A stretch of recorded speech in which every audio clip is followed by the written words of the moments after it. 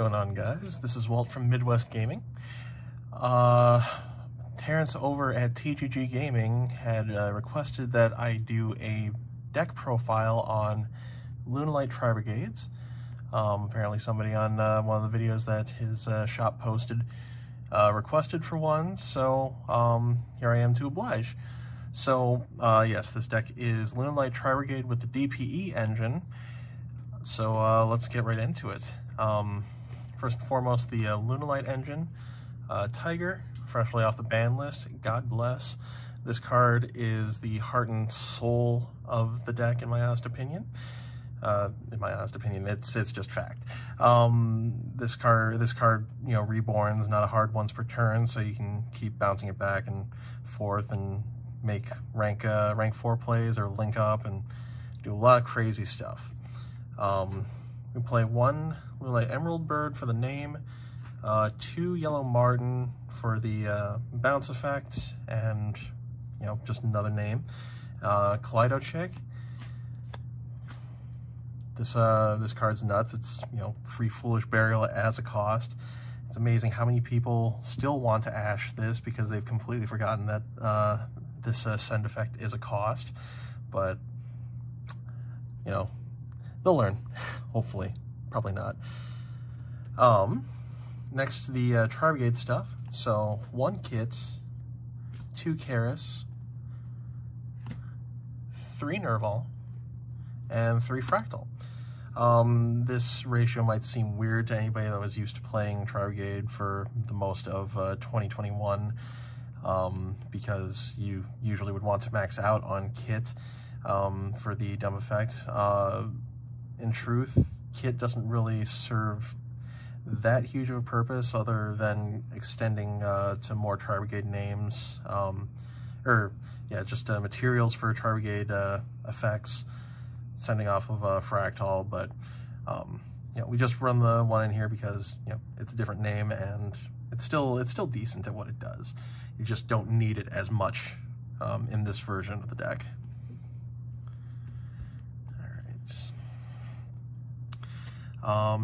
Then 2 extenders, Raid Raptor Singing Lanius, and then Blackwing Zephyros the Elite. Singing Lanius, both of these are cards you search off of the Raid Raptor Force Strix in the extra deck. This one, you know, is just a extender if you already opened this, but you usually want to get Zephyros the Elite into your graveyard somehow in some way, or into your hand to dump off for effects. This thing is, you know, yet another thing that bounces Tiger back to hand, so you can keep using its effect. Insane. Hand traps. I'm still on the fence about what to run for hand traps in this deck, just because, you know, you got people telling me that, you know, a lot of hand traps are mostly ineffective this format. There's some that are better than others, but I just went by some old standbys for this type of deck. So 3 Ash, and then the Cyframe Gamma package. This comes in handy because you have a lot of spells on the deck and effects in the graveyard that search, so you're usually activating those when you don't have a monster on the field, and if they try to Ash or Lancia you or whatever, Lancia against this deck is very annoying. But you can still play through it, but if you have Gamma in hand, you can at least free yourself for the turn.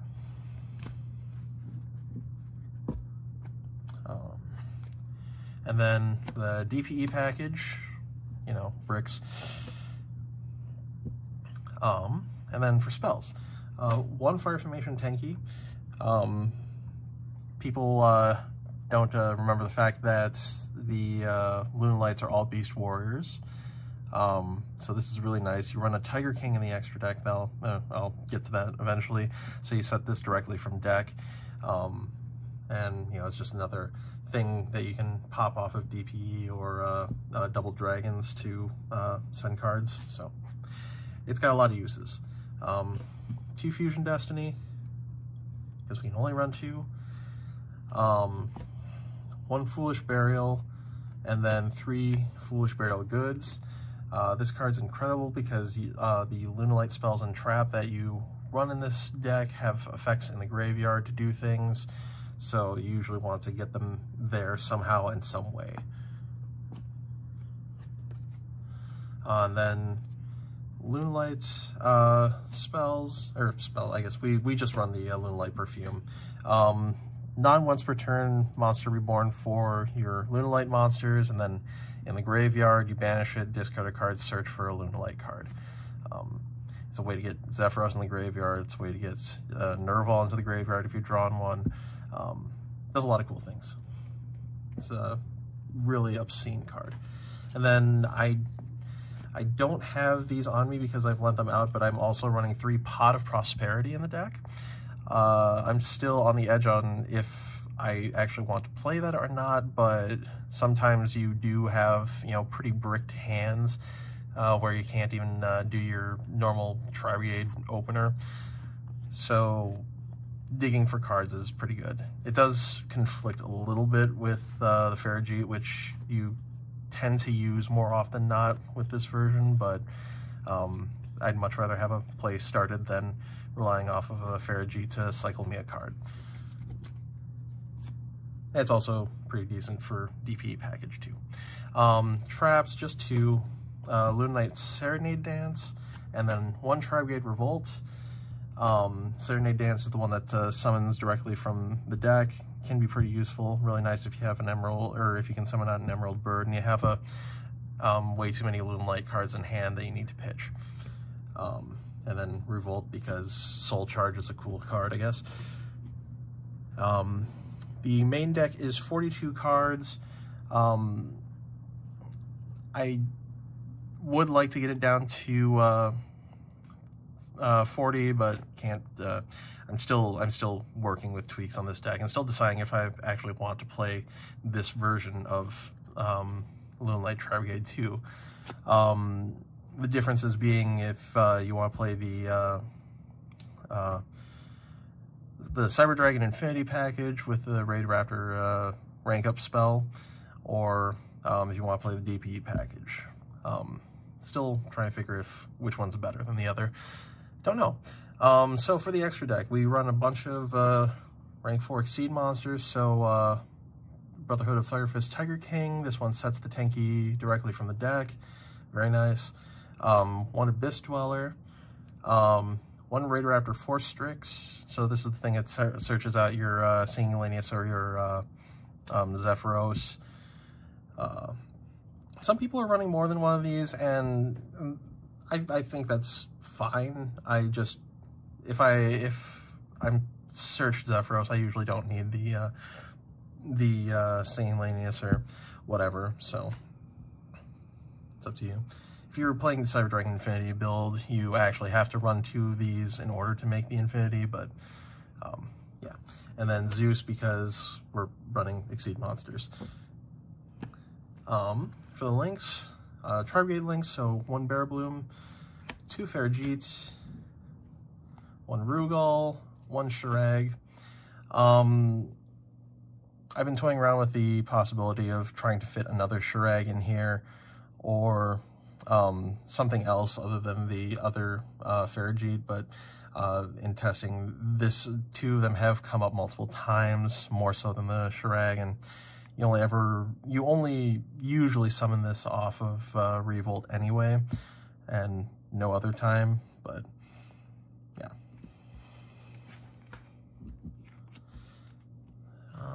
And then for the rest of the links, we have 1 Double Dragon Lords, because it's obscene, quick play bounce. 1 Verte Anaconda for your DVE plays. 1 Rausvelger. Graveyard resources are seemingly pretty important in this format, whether it be Drytrons or whatever. So this card does come up, and it's a good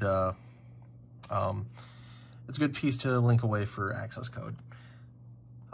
Speaking of the access code, I also have lent that out. So this is supposed to be an access code talker. Unfortunately, I don't have it here with me. And then 1 Appaloosa.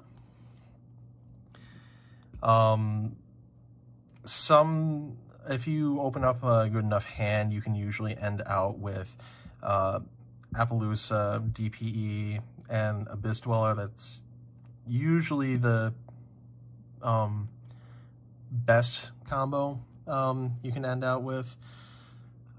Sometimes you get into this, sometimes you don't. It's fine.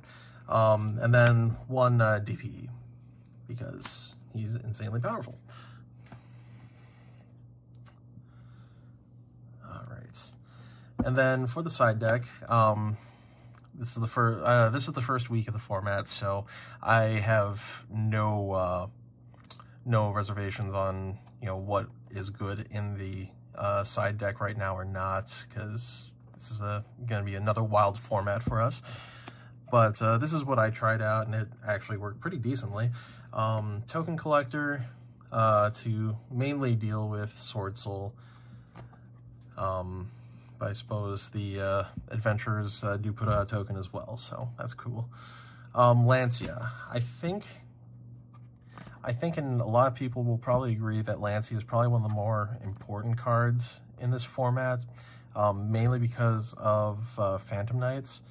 But there's a decent amount of decks out there that use banishing as a cost to keep their combos rolling. But yeah, I think Lancia is pretty insane right now. Back row removal, 1 Harpy's Feather Duster, 1 Lightning Storm, 1 Red Reboot, because this is close enough to back row removal, and then 3 Evenly Matched. Evenly Matched, I think, is pretty insane right now. As long as their end combo doesn't set up an Omni Negate, or you have a way to deal with that Omni Negate, and then just get rid of everything. These are mainly here because Eldritch is pretty prevalent right now. And then for the last 3, because I had no idea what else to put in, I just put in some Solemn Judgments. This did come up for me last week, and I thought, it seems fine enough, but I'm pretty sure there's another way or a better way to go about this. Maybe put in Ghost Ogres on the side, who knows. But yeah, cool. With that being said, that is the deck profile. Make sure you subscribe to Midwest Gaming on YouTube. Make sure you subscribe to TGG Gaming, which is where you'll be watching this deck profile. Check out TGG Gaming on Facebook, and yeah, that's all I got. Thank you much.